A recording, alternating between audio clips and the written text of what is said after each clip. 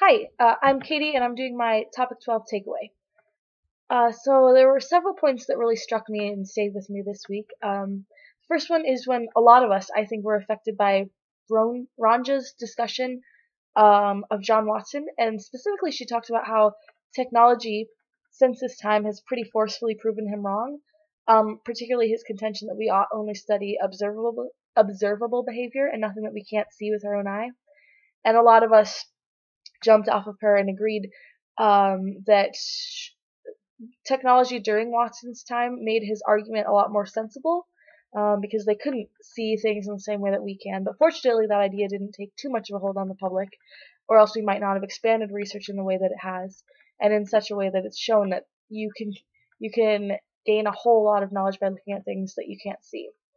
I was also affected by Jennifer. She responded to the discussion on mental illness and conditioning and how it's an oversimplification and maybe even a little bit insulting to imply that you can condition or learn away a mental illness. It's kind of dangerously close to how people used to, sometimes still do, approach depression with the whole pull yourself up by the bootstraps mentality. We know that doesn't work, and we know that it's really damaging to tell people that.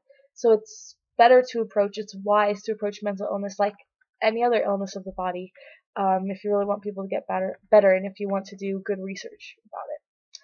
And then finally, Rihanna and I both answered the question about Skinner, but she said some stuff that I didn't even think of. For instance, she discussed how reinforcement or a community that relied just on reinforcement would be differentially successful um, in regards to individuals based on how people responded and how they learned, and that could set up a pretty dangerous stratification in society. And I thought that analysis was really discerning, and it was something that I hadn't even thought about in my own response. So these were some of the main takeaways that I had from this week's discussion.